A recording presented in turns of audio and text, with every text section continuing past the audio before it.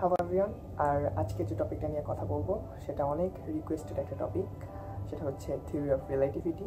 আমাকে অনেকেই অনেক কমেন্ট করেছে এটা নিয়ে একটা ভিডিও করার জন্য। সো অনেক ব্যস্ততার জন্য এতদিন আমি আসতে পারিনি, বাট আজকে যেহেতু আসতে পেরেছি সো ভাবলাম এটা নিয়ে আমি শুরু করি। সো আজকের যে টপিকটা নিয়ে কথা বলবো সেটা তো অলরেডি আমি বললাম। এখন থিওরি অফ রিলেটিভিটি আমি যতটুকু জানি বেসিক থেকে আমি সেটি বলার চেষ্টা করবো।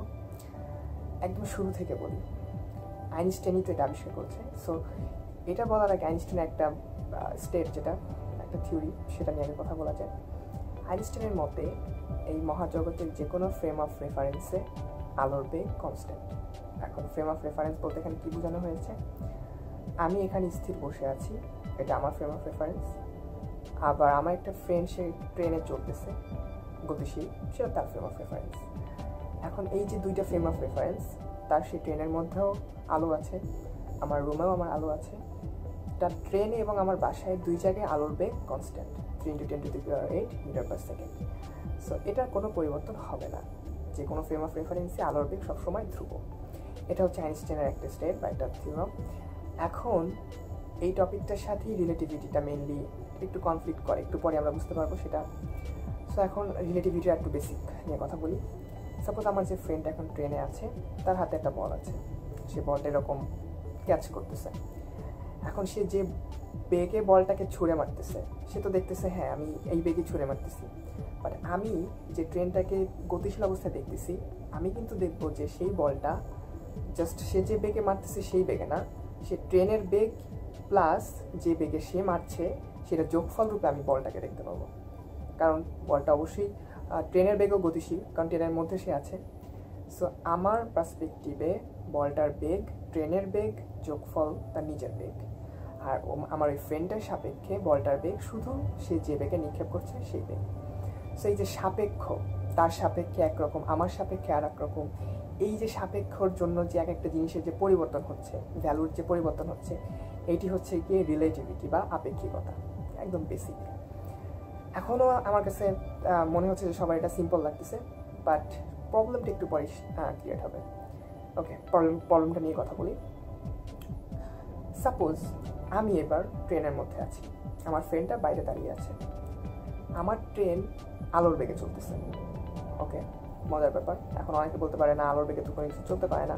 সাপোজ ধরে নিলাম আমার যে ট্রেনটা সেটা আলোর বেগে চলতেছে।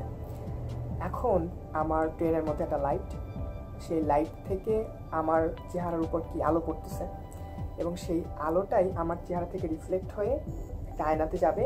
সেই আয়না থেকে আমি যদি রিফ্লেকশনটা দেখতে পাই, তাহলে আমার চেহারাটা আমি আয়নায় দেখবো। আলো আমার চেহারা আসবে, প্রতিফলিত হয়ে আয়নায় পড়বে, তখন আমি আমার ছবিটা দেখতে পারবো। কিন্তু আমার ট্রেনের সহ আমার বেগ যেহেতু আলোর বেগে যাচ্ছে, ট্রেনটা যেহেতু আলোর বেগে চলতেছে, তাহলে আলোটা আমার ফেসের পর্যন্ত প্রতিফলন ঠিকই হলো, কারণ ব্যাকওয়ার্ডে সে যাচ্ছিল। প্রতিফলন হওয়ার পর আয়না পর্যন্ত কি সে যেতে পারবে?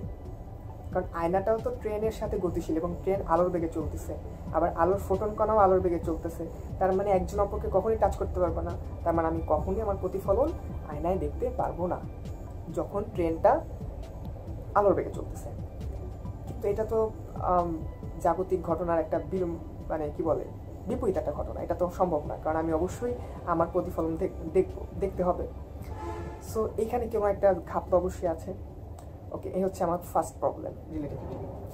সেকেন্ড প্রবলেম হচ্ছে গিয়ে আমার যে ফ্রেন্ডটা বাইরে দাঁড়িয়ে আছে, সে দেখতেছে যে আমি আলোর বেগে চলতেছি, আবার সে দেখতেছে আমার ট্রেনের ভিতরে যে আলো সেটাও আলোর বেগে চলতেছে, বাট সে কিন্তু দেখবে ট্রেনের বেগ প্লাস ওই আলোর ফোটন কণা নিচের বেগ, মানে আলোর দ্বিগুণ বেগে সে ফোটন কণাটাকে চলতে দেখবে।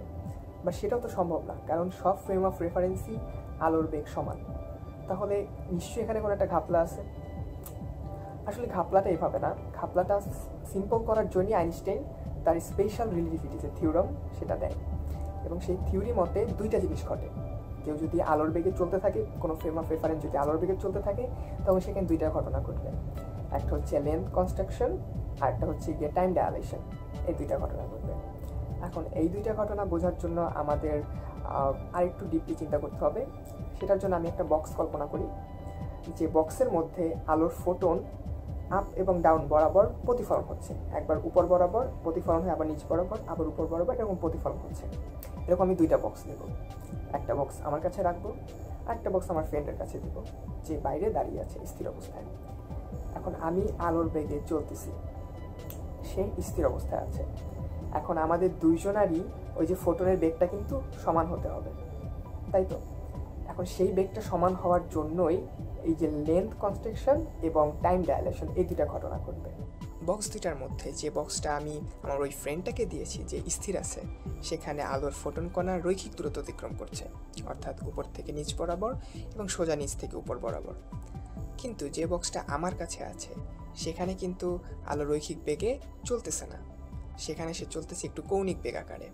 কারণ আমি যেহেতু আলোর বেগে চলতেছি, আমার সেই বক্সটাও আলোর বেগে চলতেছে, সেই জন্যই আমার সেই যে আলোর ফোটন কণাটা সেটা একটু কৌণিক বেগ লাভ করতেছে। এবং এই কৌণিক বেগের কারণেই আলোর সেই ফোটন কণাটা একটু বেশি দূরত্ব অতিক্রম করতেছে আমার সেই বন্ধুর হাতের বক্সটার থেকে। অর্থাৎ সে যেহেতু বেশি দূরত্ব অতিক্রম করতেছে, তাহলে তার বেগেরও একটু পরিবর্তন হওয়ার কথা। কারণ আমরা বেগের সূত্র থেকে জানি v = s/t। এখন s যেটা দূরত্ব, আমরা সেটা বাড়িয়ে দিচ্ছি, অর্থাৎ তাহলে আমার বেগেরও একটা পরিবর্তন হবে।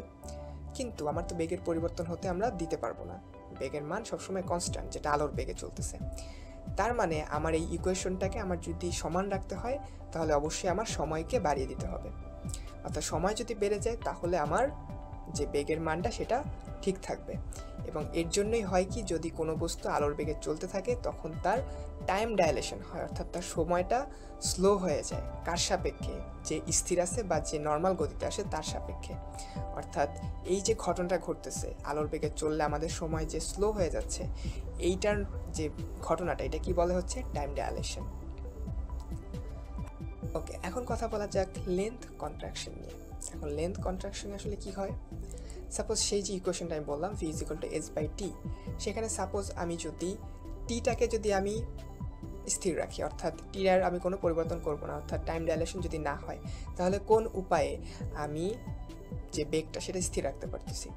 অবশ্যই বোঝা যাচ্ছে যে দূরত্বটাকে কমিয়ে। দূরত্বটা বেড়ে যাচ্ছে, তাহলে আমি দূরত্বটা কমিয়ে দিলেই তো আমার ইকুয়েশনের মান সমান হয়ে যায়। এখন দূরত্বটা আসলে কিভাবে কমাবো? ফোটন তো ঠিকই বেশি দূরত্ব অতিক্রম করবে, সে যদি আলোর বেগে চলতে থাকে আমার সাথে, তার তো দূরত্ব বাড়বেই, কারণ সে কৌণিক বেগে চলতেছে। তাহলে সেটাকে আমি কিভাবে কমাবো? সেইটার জন্যই আমি যদি আলোর বেগে গতিশীল থাকি, তাহলে আমার ফ্রেম অফ রেফারেন্সের যে ঘটনাটা ঘটবে সেটা হচ্ছে লেন্থ কন্ট্রাকশন। অর্থাৎ আমি আস্তে আস্তে চিকন হয়ে যেতে থাকবো, চ্যাপ্টা হয়ে যেতে থাকবো, ছোট হয়ে যেতে থাকবো, আমার লেন্থ আস্তে আস্তে কমতে থাকবে। এখন লেন্থ যদি কমে, তাহলে সেই ডিস্টেন্স যেটা সেটাও কম হয়ে যাচ্ছে, অর্থাৎ আমার v = s/t এর যে ইকুয়েশনটা সেটা একদম পারফেক্ট থাকতেছে, অর্থাৎ আমার কোনো ন্যাচারাল ল ব্রেক হচ্ছে না। এর জন্যই যে ঘটনাটা ঘটতেছে, এই যে আমার যে দৈর্ঘ্য সংকোচন হচ্ছে, এটা কি বলে লেন্থ কন্ট্রাকশন। আগে যেটা বললাম সময় প্রসারণ, সেটা হচ্ছে গিয়ে টাইম ডাইলেশন, এবং এইমাত্র যেটা বললাম যে লেন্থ ছোট হচ্ছে, এটা হচ্ছে লেন্থ কন্ট্রাকশন। এই দুইটা টপিকই হচ্ছে গিয়ে স্পেশাল রিলেটিভিটির অংশ, যেটা আইনস্টাইন এই যে প্রবলেমটা এটা সলভ করার জন্য দেয়। এখন এই দুইটা ঘটনা কিন্তু আলাদা আলাদাভাবে হয় না, অর্থাৎ টাইম ডাইলেশন এবং লেন্থ কন্ট্রাকশন একই সাথেই ঘটতে থাকে। যতক্ষণ না পর্যন্ত আমার আলোর বেগটা ধ্রুব রেখে আমার ইকুয়েশনটা সলভ হচ্ছে, ততক্ষণ পর্যন্ত দুইটার ওই অনুযায়ী লেন্থ কন্ট্রাকশন এবং টাইম ডাইলেশন হবে।